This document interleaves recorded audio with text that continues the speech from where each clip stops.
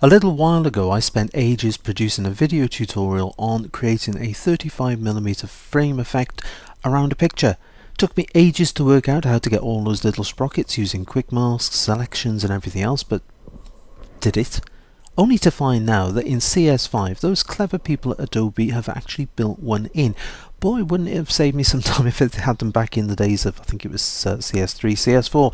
Never mind, let's take a look. Let's see what we can do. First of all, ensure we have got the default colours of black and white. Just press D on the keyboard if you've got any other colours.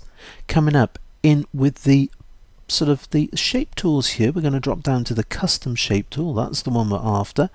To the menu bar.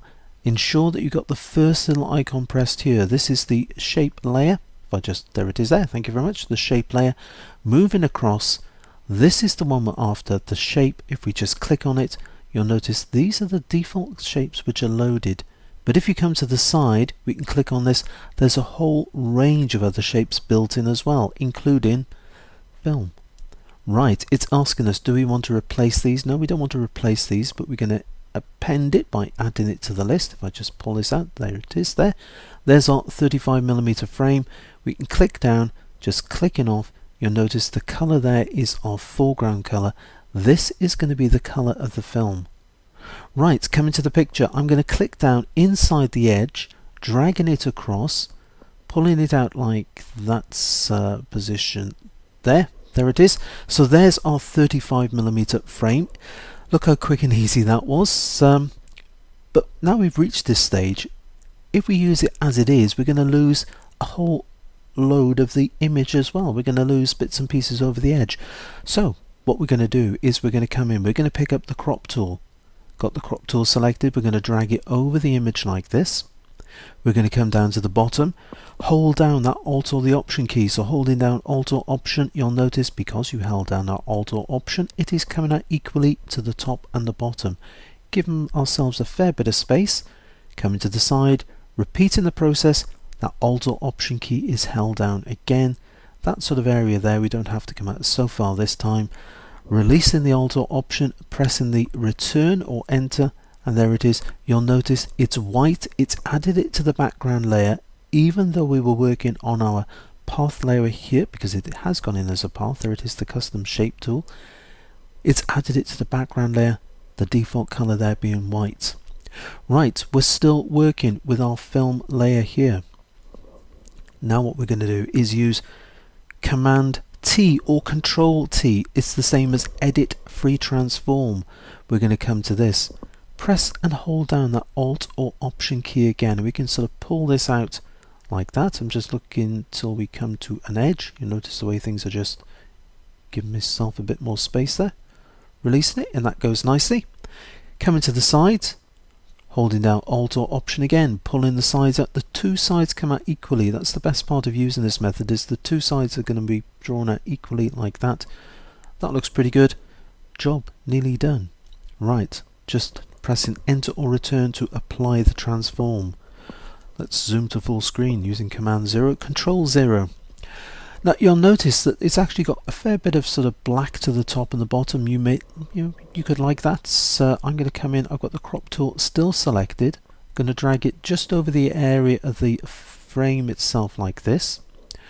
You'll also notice that the side here, there's a fair bit of white showing on this area, and if you pull it in, what tends to happen is it snaps to the edge, and can you see there's just this little slither of white sort of coming down. It gets thinner and thinner and thinner down to the bottom.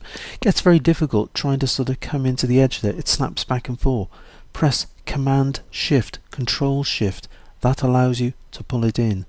Coming to the side, I'm still holding down Command Shift or Control Shift. Going to pull that in like this. Once you're happy, we can release it. Come to the bottom, holding down that Alt or the Option key again. So hold down Alt or Option again. We're just going to pull this in until we get to the top of the sprockets there. Now you can see that's equal to the top and the bottom. We're going to pull it out. I'm going to come in just a touch there. Just going to make it slightly greater than the distance we have on the bottom. So it's going to be slightly greater to that area there.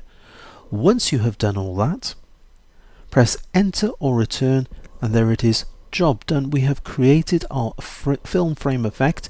You'll notice that you've got a very thin grey sort of area around here. As soon as you click on the background layer, it disappears. That is purely because we are working essentially with paths. You can see if I go from the color layer, as I just did, it disappears as soon as you click on the film frame. There it is, because it's a path, it's showing us that little white line. Now I think it would be a good idea at this stage to actually, I know it's done a lot of work for us, but we're actually, we're going to get rid of it. We're going to change it from a path, from a custom shape, into a normal, a regular layer. We're going to put in a new empty layer. Clicking on this icon here puts in the new empty layer above the layer we were using. We're going to hold down that Alt or the Option key again, go into Layer, dropping down to Merge Visible. That has merged this layer into this new layer here, so we can actually get rid of that. That has now gone. Job done. So there it is. Right, so how about giving this just a little bit of depth? That looks pretty good as it is, but I think we could do with a little bit of depth on this. There it is. We're working on layer number 1. We can come down, click on the FX icon, go in for drop shadow. There's our drop shadow, and if I just move it around, you can see the way the drop shadow is working. So lifting it up into position there, let's zoom in a bit more, move it across. That looks pretty good. Taking the size up, you can see the drop shadow coming through there.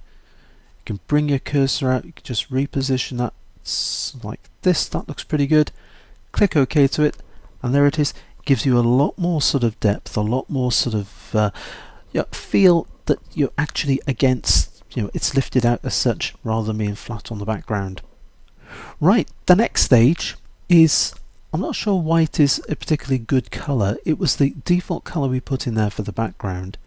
But what we're going to do this time is we're going to come in and we're going to put a new empty layer. We're still working on layer 1 here. Let's just rename this by double clicking, calling it film.